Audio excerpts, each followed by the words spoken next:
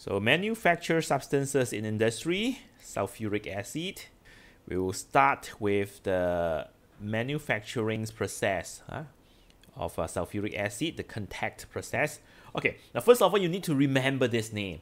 Okay, you need to remember this name because this is also one of the questions may be asked. Okay, they will ask you what's the name of the process. And the process is called the contact process. So sulfuric acid is manufactured in industry by the contact process. Now for contact process, there are a few stages. As I showed you just now, there are 4 stages. There are 4 stages. What does it mean by manufactures? Manufactures means to make or to produce, to make sulfuric acid, okay, or to produce sulfuric acid. So there are 4 stages.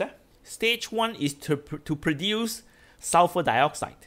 To produce sulfur dioxide, and to get sulfur dioxide, we combust, we burn sulfur, okay? So this is a piece of sulfur, okay? This is sulfur, and then now sulfur exists as elements in nature.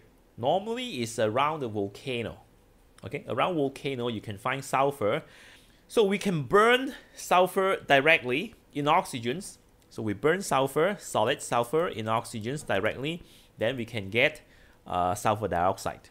Other than burning sulfur, okay, in the extractions of lead sulfide, this is lead sulfide, okay? In extractions of lead sulfide, we also heat lead sulfide under oxygens, and when you heat lead sulfide in oxygens, then you can get lead oxide and sulfur dioxide as well.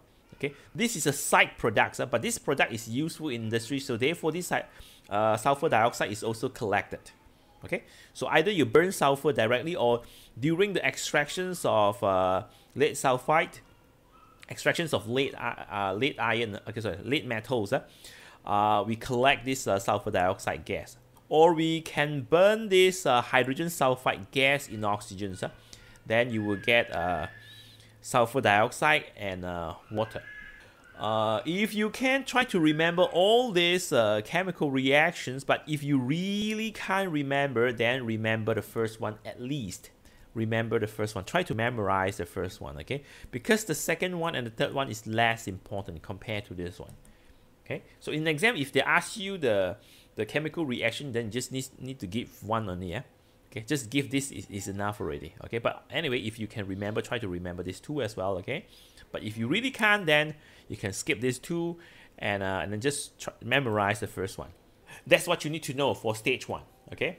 The purpose of stage 1 is to produce sulfur dioxide, okay? To produce sulfur dioxide, and we can get sulfur dioxide by combustions of sulfur, okay? Now this sulfur dioxide, if you dissolve it in water, H2O, okay, you plus water, then it will become an acid. It will become an acid, H2SO3, okay, H2SO3.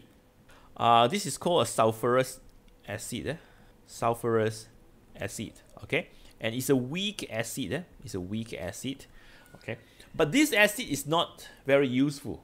It's a weak acid and it's not very useful to us. So therefore, this is not what we want, okay? This is not what we want.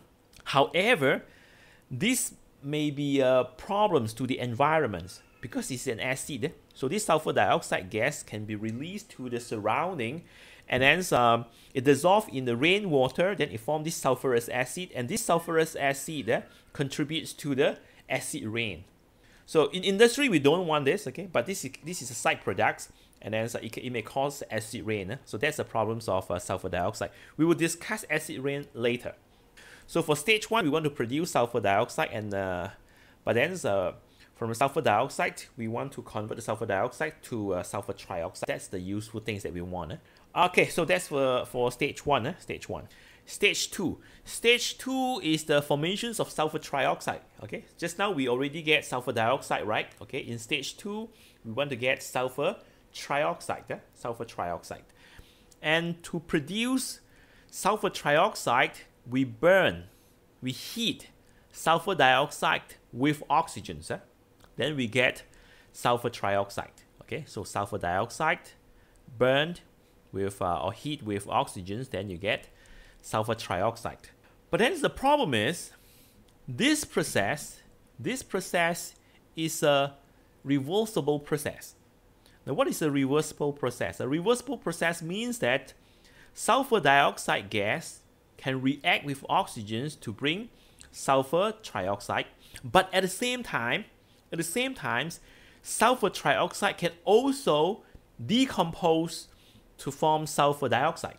So maybe you form 1000 sulfur trioxide, but at the same time, 950 of this sulfur trioxide form, it may decompose to go back to become sulfur dioxide. That's the problem.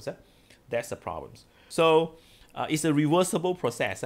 Okay, sulfur dioxide can be sulfur trioxide can be sulfur dioxide. For a reversible process, we will try, in industry, we will try to get the most sulfur trioxide is possible in the shortest time. You cannot get 100%, okay? Let's say, for example, if form 1000, maybe 500 will decompose to become sulfur dioxide. So you can never get 100%. But if you can get 50%, that's good enough already, okay? So we try to get most sulfur trioxide in shortest time, To achieve this, to get most sulfur trioxide in the shortest times, we use catalysts, we control the temperature, and we control the pressure. So therefore, in stage 2, the catalyst, the temperature, and the pressure is very, very important. Why? Because this is a reversible process, and we need to get most sulfur trioxide in the shortest times. So this is called the optimum conditions, the optimum conditions to get most sulfur trioxide in the shortest time. Okay, and the bad news is you need to memorize this. Okay, the bad news. In exam, they may ask you, what's the catalyst used? Now, for the catalyst used, we use a vanadium 5 oxide. Now, if this is asked in exam, if you write, okay, the catalyst, okay, so, the catalyst is vanadium oxide. That's what you give in exam, okay? Wrong. Why? You must include the 5, okay? It's vanadium 5 oxide. It's not vanadium oxide, okay? So in exam, when you give your answer, please write vanadium 5 oxide. Don't give vanadium oxide, okay?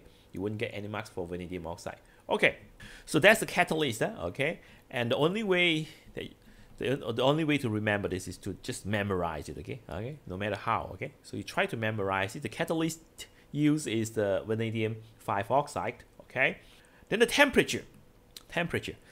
The temperature that we use is 450 degrees Celsius. 450 degrees Celsius. How about if we write vanadium 5 oxide? Okay, no. Okay, the 5 must be in this Latin. What's the symbol? What's the symbol for this vanadium 5 oxide? V2O5. Vanadium 5 oxide. That's the formula. V2O5.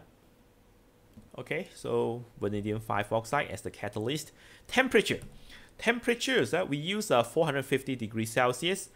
If you get higher temperature, okay, if you use higher temperature, you will have less product, okay, but faster, because we the higher the temperature, the higher the speed of the reactions, okay.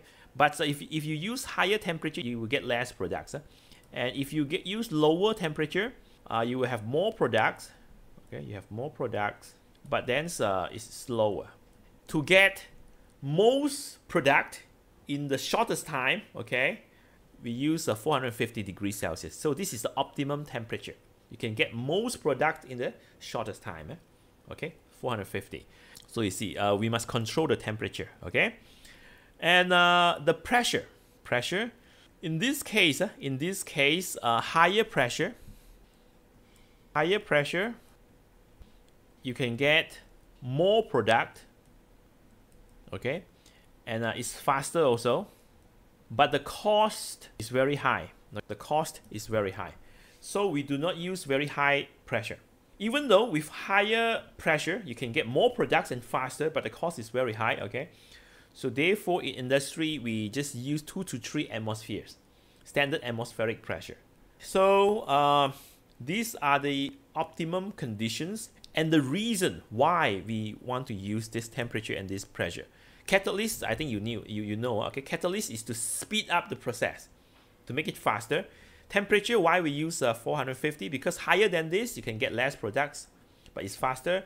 Lower than this, you can get more products, but it's slower. So this is the best, optimum.